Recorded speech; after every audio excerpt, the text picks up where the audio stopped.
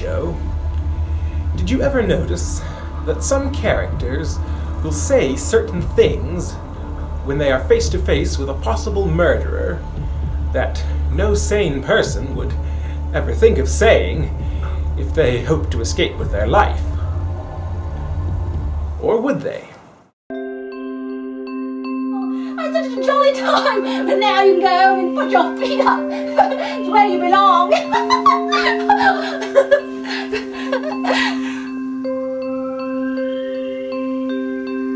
What are you doing here? I thought I told Gracie Lou to tell you I'd left the show. Gone on a long vacation. And so I have. After tomorrow, I'll be Mrs. Cedric Josiah Squire the Third. Shocked you, haven't I? Well, Ducky, after all, you and I were just a temporary arrangement. Never thought I'd make it, did you? You thought I was beneath you. Only you couldn't help yourself. I've waited a long time for this. I'm going up, and you're going down. You thought I loved you. Ha! I never loved you. I may have said the words. Words. Words mean nothing. I never said them in my heart. My heart says you disgust me. Says I wouldn't have nothing to do with you if I didn't need the money. Just being in the same room with you makes me squirm. Now get out of here! Get out of my life!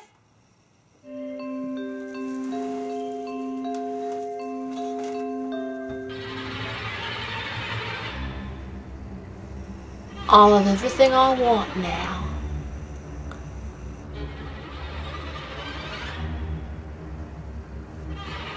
I finally have got a life to live.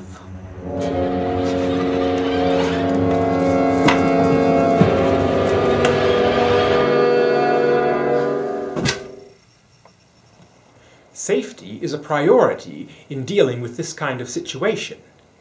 It must be handled delicately.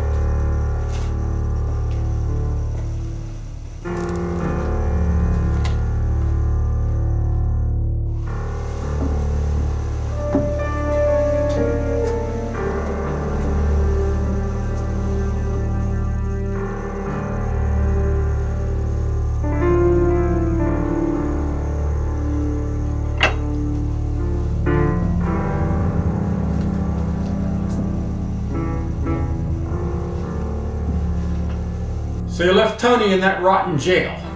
I couldn't help it. There were too many cops around. They know I killed Renee Brooks and was involved in the Everett Thompson killing. I wouldn't have had a chance. Well, we're going back tonight. A jailbreak? In a way. If I can't get him out, at least I can make sure he doesn't talk. What about him that's upstairs? Ha! He won't last the night. Now about the Perryman jewel heist. I have a diagram here of the building, and all the doors and exits are marked. I'm explaining this to you now, so you can explain it later to Deke and Nero, while I'm out taking care of this jailbreak.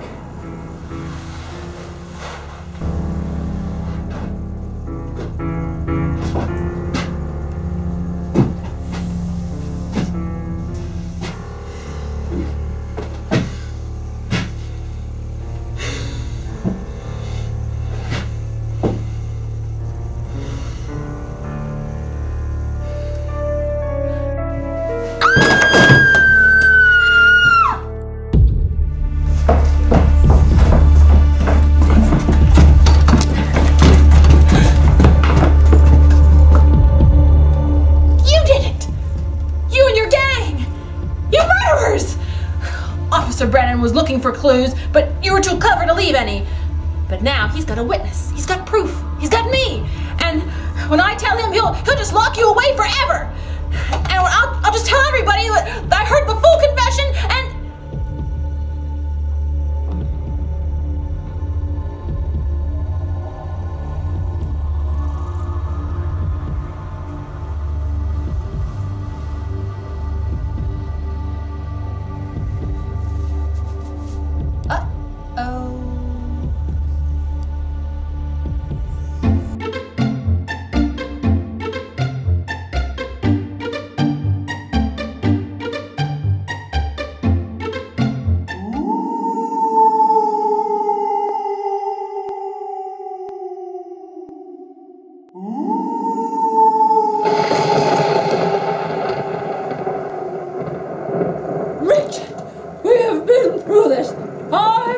again.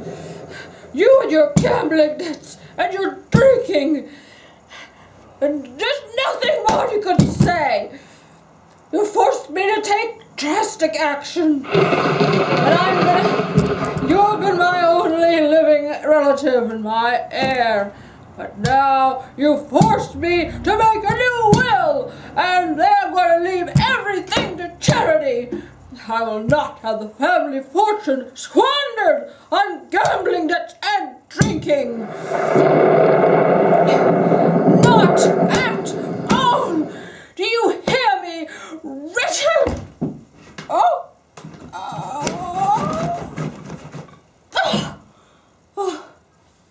Now, it's late. I have an early appointment with my lawyers in the morning to settle this matter once and for all. I'm going to bed. So should you. You'll live longer that way. I plan to live to be 100.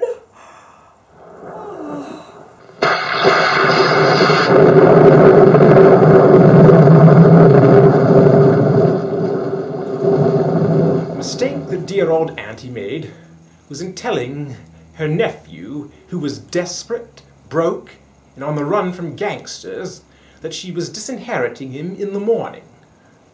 If she had only kept this her little secret till then, Aunt Dolores might still be with us. Don't make murder irresistible.